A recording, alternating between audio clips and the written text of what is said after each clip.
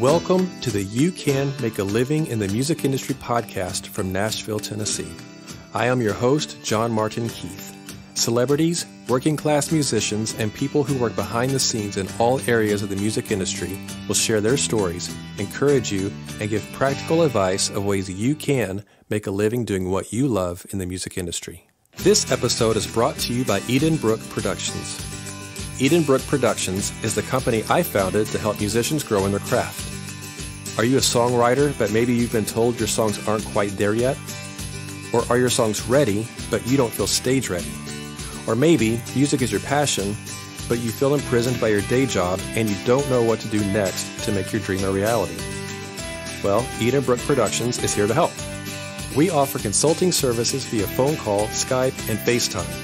And for the You Can Make a Living in the Music Industry podcast listeners, we're offering an introductory 1-hour consultation special. Click on the link in the show notes to contact me, and let's get you making a living in the music industry. Hey everyone, welcome to the show today. This week I'm talking with Julie Klinger, who is the Executive Director of the Christian Festival Association. Julie oversees 25 festivals around the country. We are discussing what the CFA does, the importance of volunteers to make music festivals of any genre successful, how to start your own local festival, and what artists who want to perform at music festivals need to do to make sure that they are invited back. Please enjoy my conversation with Julie Klinger. Hey everyone, I am talking with Julie Klinger in Sioux Falls, South Dakota, and she is the Executive Director for the Christian Festival Association. Hi Julie, how are you today? Hi, I'm great. Thanks for having me on. Well, thank you so much for doing this. I am excited to talk with you. I know we've worked on this, trying to get it put together for about a month or so now, and we just finally able to get it together. So thank you for coming on the show. I'm excited to talk with you and learn more about what you do with the Christian Festival Association. And, one of the things real quick before we kind of get into it, but one of the things I want people to understand is with the podcast, it's not when we do certain topics or certain genres, it doesn't necessarily reflect just that one genre. So you and I do Christian music and we're kind of living in that world for the most part. But when you're talking about festivals, I think John Doherty, who is a mutual friend of ours, and he's been on the show. He's a director of LifeLight Music Festival up in Wisconsin and down here in Nashville,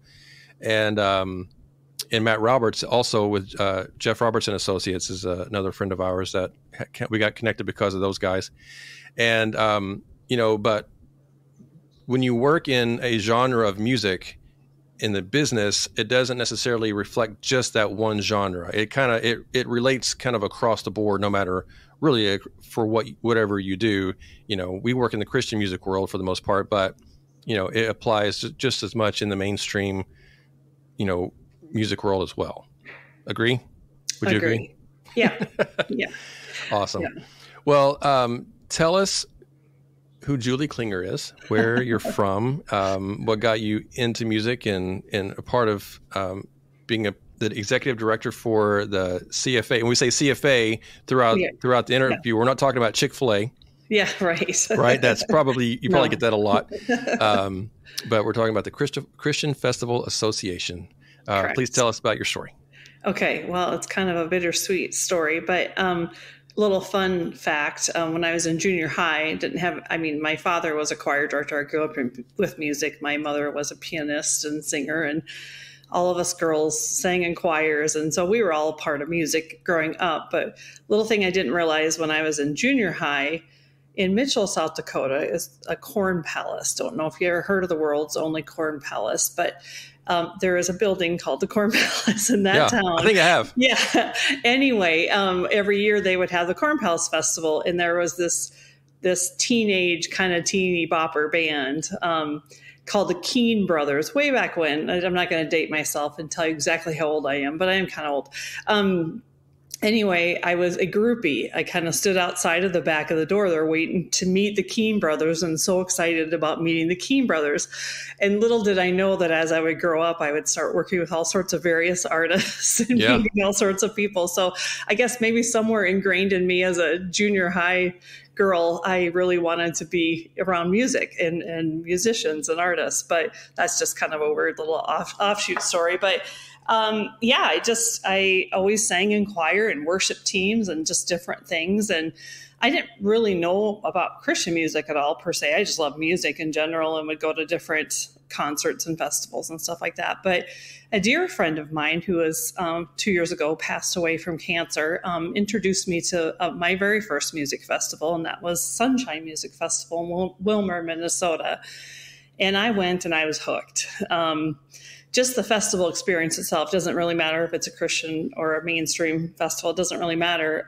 Just that environment of being outside with your friends and hanging on the blanket and listening to different music. And the one thing I love about Christian festivals is it's life-changing, and it brings a lot of people into, an eternal relationship with the Lord that, makes a big, big difference in their lives. But so that was my first taste of it. And then some friends of ours from Sioux Falls, South Dakota, approached us and said, hey, and we were all going to the same church at the same time. And they said, hey, would you guys want to help us start a festival in Sioux Falls? And we're like, well, sure. Only could hope that it could be the size of Sunshine, which at that time was 10,000 people. And little did we know that LifeLight Music Festival would grow to be the largest free Christian music festival in the country, where we had upwards of close to 100,000 people at it. So that 10,000 people crowd turned into like 100,000 people crowd.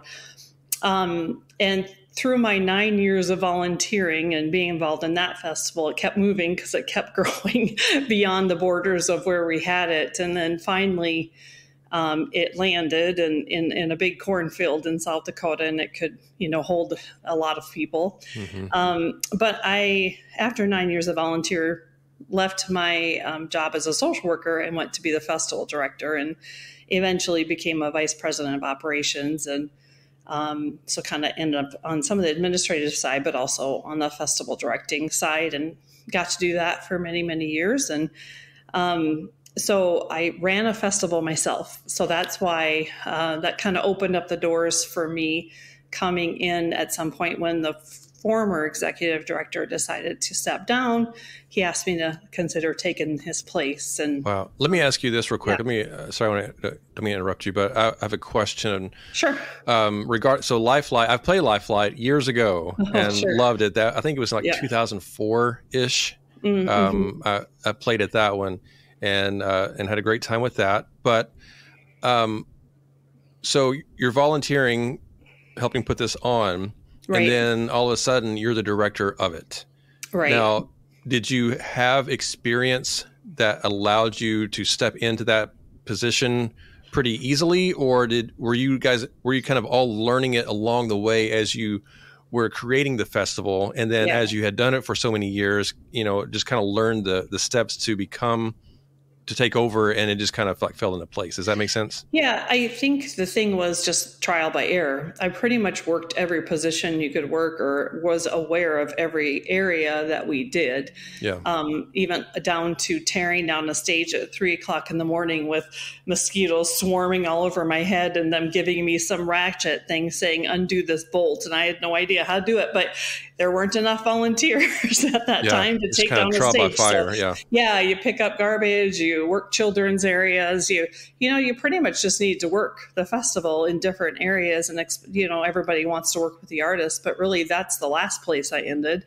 That was the last job I had before I became the director, was managing the artist relations activities. But I had worked pretty much every area. I don't know how intensely I worked parking, but I definitely knew enough about parking. Yeah, sure. But just learning it, it grew. It started just with a couple thousand people. And as you grew to hold the infrastructure for basically building a new small city on a farm, you kind of learn a lot of different things, and you have to work with county commissions, and you have to do a lot of different things that you wouldn't have probably known had you not had some of those previous experiences. So I, having a degree in social work, didn't necessarily know how to event plan, but a lot of what you do as a director is manage people, not just activities. You have to really find the good people that can lead their people. When you're doing a big event like that, you kind of you have to think of it like you're the mayor and you've got different committees, right, that lead different people working for your committee and then report back to the leader. And that's pretty much how I set up the small city, is I really had different levels of leadership, and trusted every leader to lead their area. And then they just reported back to me, and we would have executive team meetings, kind of like you would have a city council meeting, right? Right. And so then I just picked really high quality people to lead those areas that I saw rising stars of volunteering for many years. As I was a volunteer, you just, try to find those people that you think really shine. And when they shine, you put them in leadership positions and you trust them to lead. Right. And you don't micromanage, and it's really about honoring the volunteer and really lifting them up and elevating them when you see them shine.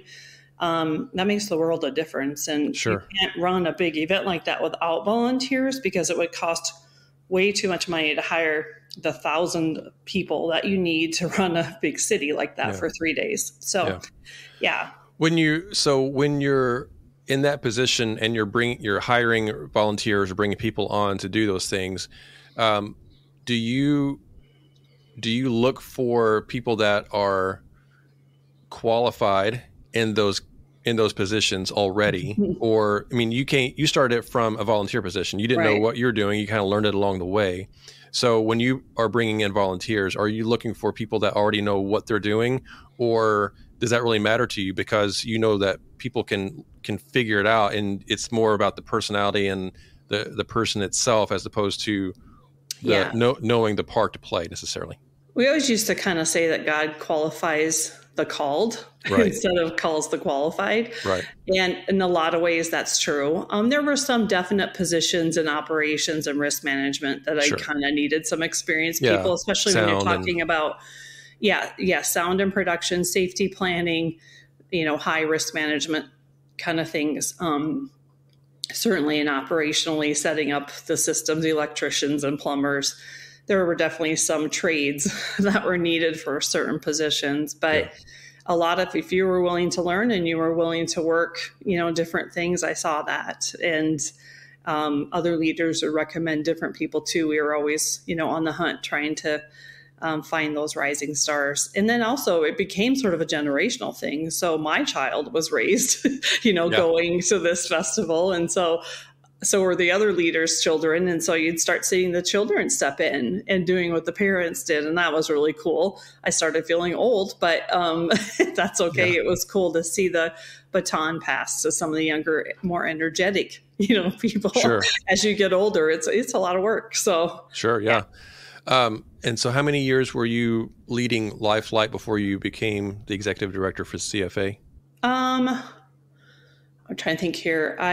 9 years I was on staff as the festival director. Prior to that, I had volunteered 10 years. So 19 total years with LifeLight. Okay. And then I left for a different opportunity with another event company. And about 1.5 years, 2 years later, was approached to take over the CFA.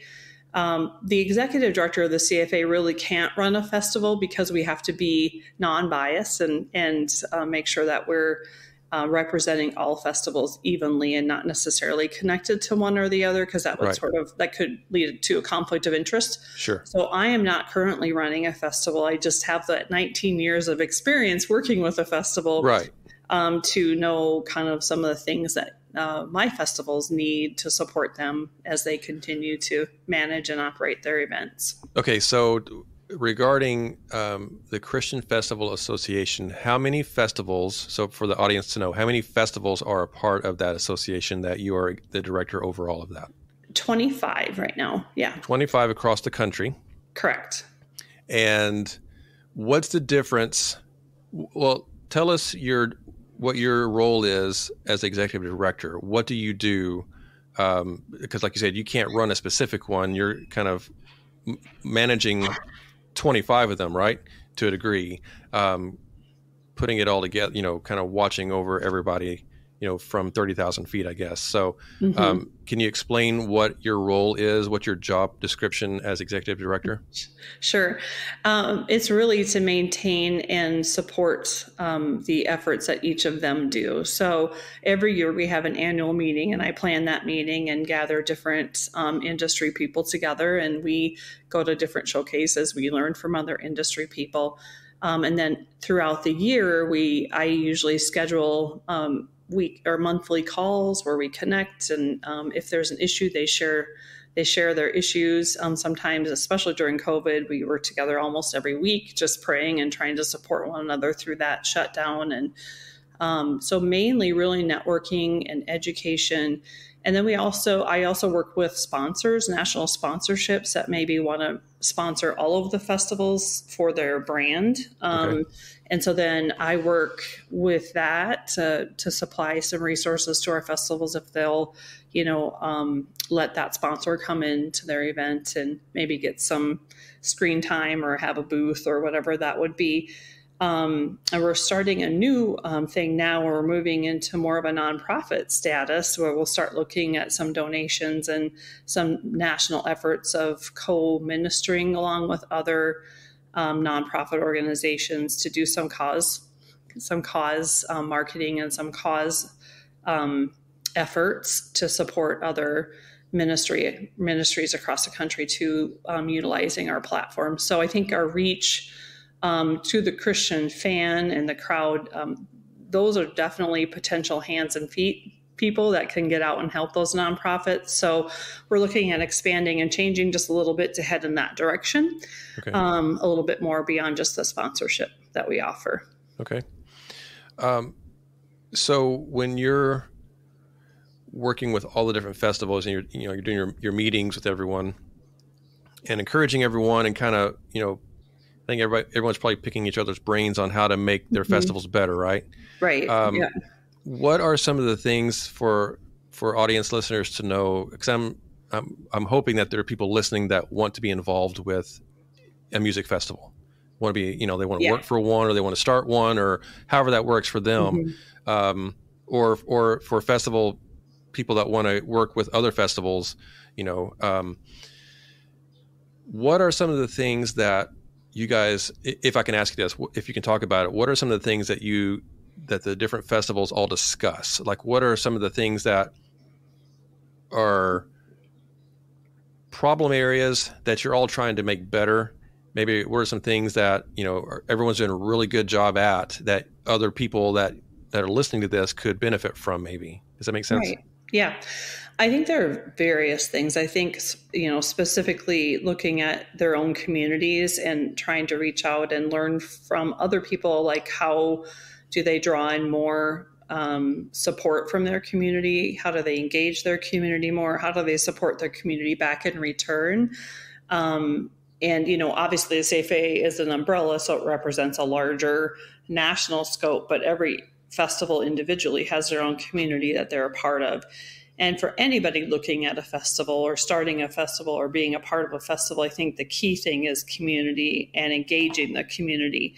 It's really hard to launch a festival without a lot of community involvement and buy-in from the community, whether that's businesses or churches, or it doesn't, depending upon what type of festival that you're doing.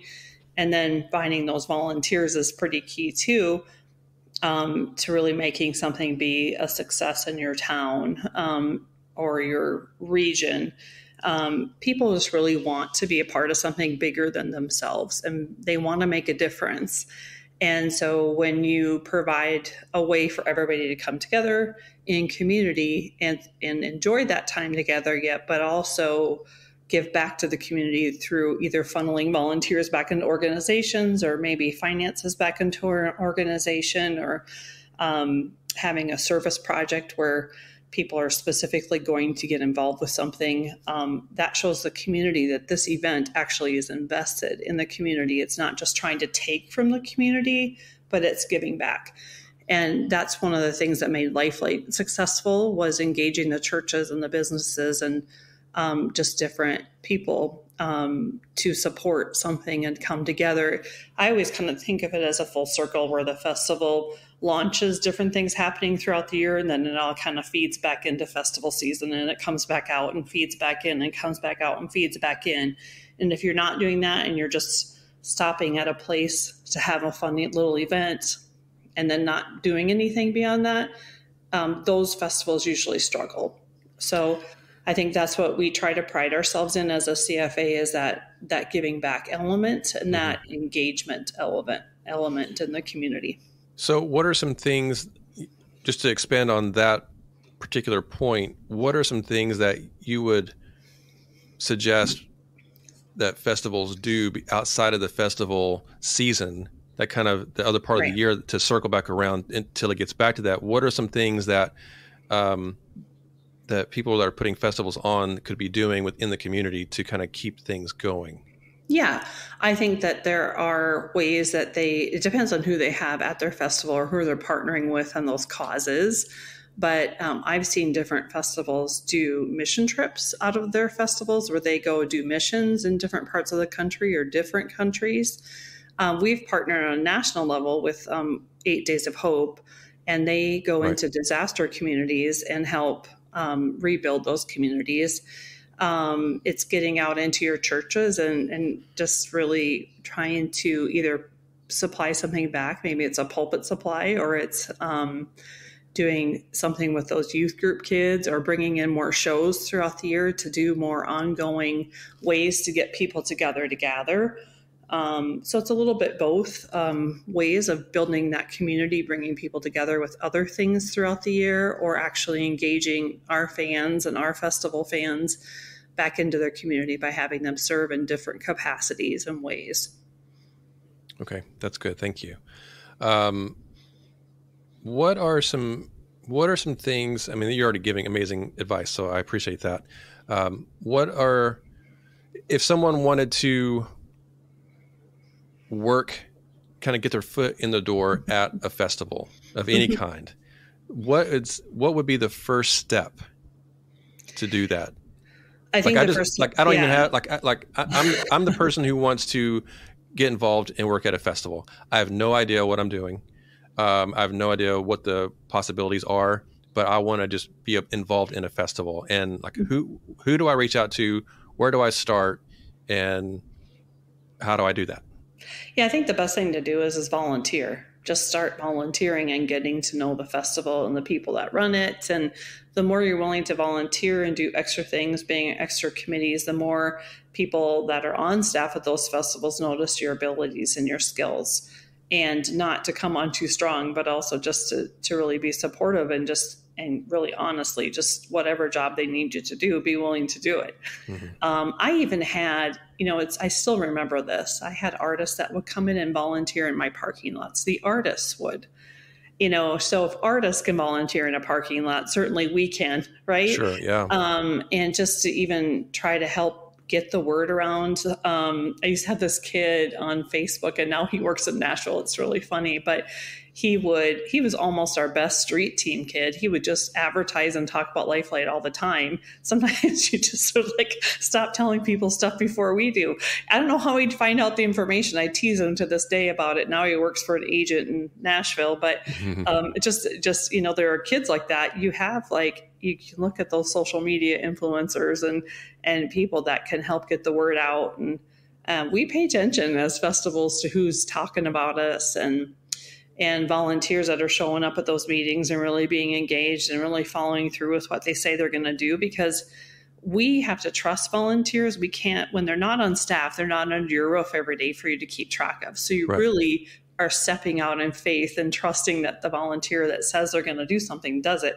Because if they don't do that, then that's kind of like the whole body, right? Something's off whack and it can't operate if it's not working. So it's very hard as a leader to trust somebody who you haven't heard from or is not engaging. I'm usually going to pull that job from them. But if they're there and they're engaged and they're following through and they're giving reports back, they're achieving their, to-do lists, that kind of stuff. Those are things that any leader notices and goes, okay, that volunteer is awesome. I want more people like that. I could have like 5 volunteers like that instead of, 50 volunteers that aren't really engaged. Sure. So, I think those are all things that you do to get noticed. The only way to learn how to do a festival is to volunteer for one and just work it from behind the scenes in the different areas, and not go for the glamorous jobs right away. Work there's no real glamorous job, by the way. Right. Some people think there's glamorous jobs, but there really isn't. But it's really fun, and it creates it's definitely a sense of family. I remember that week of setup of that festival feeling like that was more of a family reunion than sometimes my own biological family. Like I couldn't wait to see. We had festival volunteers that came in from all over the country. They bring their campers, they drive up, and oh my gosh, it was just so awesome. And that week, it was a hard week setting up a big city, like that. But just to see those people consistently keep coming back every year, as a leader, that was just meant a lot, to us. And they were definitely a family. Yeah. So, yeah, it's a really cool experience to be part of as a volunteer for a festival. I can't recommend it enough. So sure. That's great. Thank you. Yeah. So if someone they want to volunteer for a festival, who is the person that they need to reach out to at, do they go on the web usually they go on a website and there's like a place to just contact people and actually you can go to christianfestivalassociation.com and we have all of the festivals that are part of the association listed there, and then you can click on one near you or wherever you want to go, and there should be a volunteer or get involved tab on everybody's website. They're all operated independently, so they make their own choices of who does what, independently. We network together and combine resources as much as we can. But as far as their operations, their production, all that kind of stuff, that's all independently operated. So you would want to go volunteer. It's interesting though, but we would have volunteers that would show up at several of the festivals. Like they almost would drive around the country for the summer because they loved it so much. And several volunteers, once they get involved, they will go to several festivals and volunteer just because they really like that opportunity. So, and then those are definitely people you want when you're a festival manager, because if they've had prior experience in a certain area at a festival, you're going to snatch that up pretty quick. So, So if someone wants to work for a festival, like I want to get on staff at a festival and actually be, have a position there, that's got a salary or however that works for the festivals. Do you typically bring people into those positions because they've been volunteers? Like, do they kind of get first pick? Do you see that as being a thing, or are you guys putting out, not ads, but, putting out feelers for people that say, hey, we've got this position open. We need to fill this position. It's a paying position for the festival, and, send us your resume? Or do you have a kind of a preference to how you bring people in, or that festivals bring people in that you know of? I think it's both, just from my experiences hiring different people. Sometimes I would need an accountant, at the organization. So that wouldn't necessarily, maybe it was a volunteer that volunteered in the offering and finance department of the festival. But it would be a combination of both things, actually. I was certainly hired because I was a volunteer who just rose up to the occasion when I was needed. I just did things that I didn't even know I could do. And my leader saw that and hired me, down the road. I did not go into it with ever an intention of doing that. I loved being a social worker, and I loved running my adoption program, and I loved the festival, but that was kind of my part-time giving back to my community thing, and it ended up just being an opportunity that fell into my lap, and one that I felt God was leading me to do. So I did it. Other people, there are event management degrees and different things that people can do to get some of those production degrees, all of those things that get you definitely good experience that festivals could notice. A lot of our festivals are run by real skeleton staff and mostly just go by volunteers, honestly. Some of them are larger and have many staff. So it just depends. Not all festivals hire a lot of people. Some of them maybe have 2 or 3 people on staff, and the rest of them are all volunteers. Yeah. So You could also work for various festivals. There are festivals, that are a lot larger in different areas of the country too, that probably have more of an ability to hire on staff. But we like what we do and the great messages that go out from our stages, obviously. So. Sure. So thank you for that. I appreciate that. So for people that are artists or speakers and want to come and be involved with a music festival, they want to perform at one on some level. How do you guys typically, now that's not your position necessarily, because I know that you're kind of overseeing 25 different festivals, but can you give some insight on how festivals typically, for people listening that are artists that want to, or speakers or whatever, that want to get in to a festival, how would you tell them that what steps do they need to take in order to hopefully get their foot in the door to be able to perform at a festival sometime? That's like the $1 million question. We get asked it all the time. It can be done in a variety of ways. Some of the festivals have like talent search things, or a stage where they really just dedicate it to different new talent. Otherwise, most of the booking goes through different agents in Nashville. And if you're connected with that agent, then you can tell your agent that you want to work festivals, and they can start promoting that to a festival. But we like to discover new talent. We like to support new talent. We like, sometimes it's a local connection where a band is kind of on the rise locally, that the festival will put them on stage. But emailing and trying to call and it's hard. There's a lot of bands trying to do that. I get it, but you never know what gets you noticed. So you just got to keep trying. And if you have any representation, that's the person that should be reaching out on your behalf as an artist. But honestly, go volunteer, show up, and then somehow just ask, hey, if you got a time, we'd like to just even share at the bonfire in the campground, or those things get you noticed. I know people don't like to hear that, but sometimes it's just doing that servant work. I noticed that in a heartbeat, and I would bring some bands back every year just because they had that servant heart and I could see it. And I didn't care if they had a manager or an agent or whatever. So that doesn't necessarily mean you have to have that. But there's a combination of what some of our festivals are one day, they maybe only have 5 slots. So most of them are probably going to go to those, industry slots, but you never know. So you just have to reach out and do some of that grunt work and go visit and get to know people and form relationships. And that's what gets you in the door. Yeah, that's great. Well, thank you for that. I appreciate that. I know you got another meeting you got to go to here pretty soon, so I don't want to keep you. So as we wrap up here, what's some advice that you would give people? What are some things to stay away from if you're trying to work in the festival, whether it be as, coming in as a volunteer, kind of getting your foot in the door that way, or as artists and talent coming in to perform at different festivals? What are things that will get people not invited back in the future to avoid? Does that make sense? Yeah, I think so. I was taking it from a different perspective. Well, you take it however you need to. You bring it to me, whatever you're thinking. From the festival plan, I'm going to take it from both angles. Okay, sure.